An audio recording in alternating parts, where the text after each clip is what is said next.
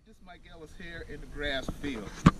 I found a nice good clump here, and I'm going to show you how to pull the sweetgrass and how I pull the sweetgrass so that you can get the whole entire area.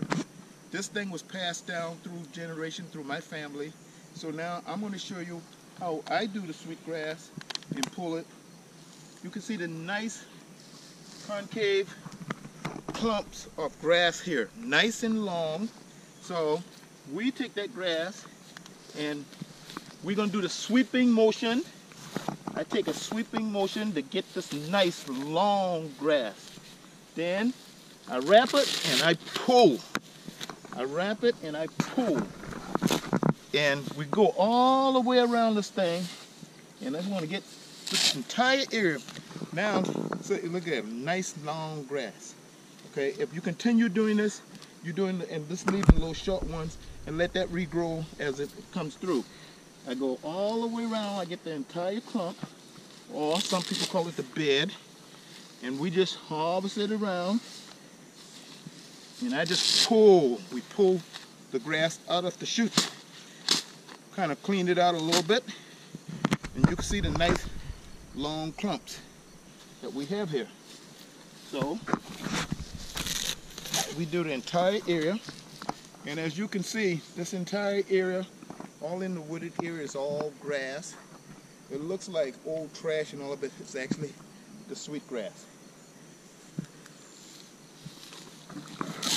And we'll do this the whole day, and by the time we have done this, what is going to happen is, in 3 to 4 hours, we will have enough grass to make a nice sizable basket.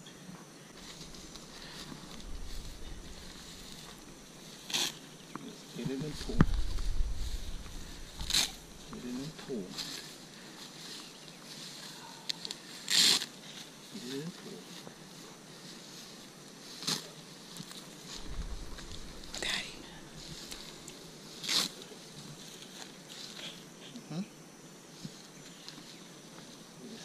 Put it down right there.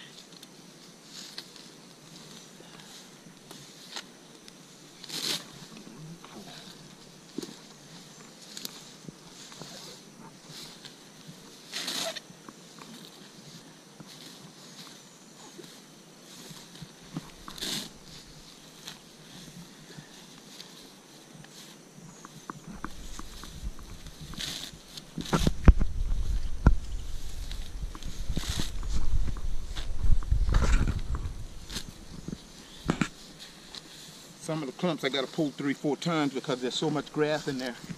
It's just unbelievable.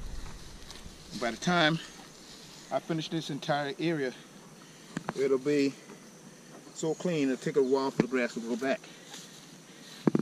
There's an old saying that my mom used to tell me, and I tell a lot of my friends, is if you pull the grass correctly and get all the long grass out of it, if a goat ate sweetgrass, he'd die because I wouldn't leave no grass.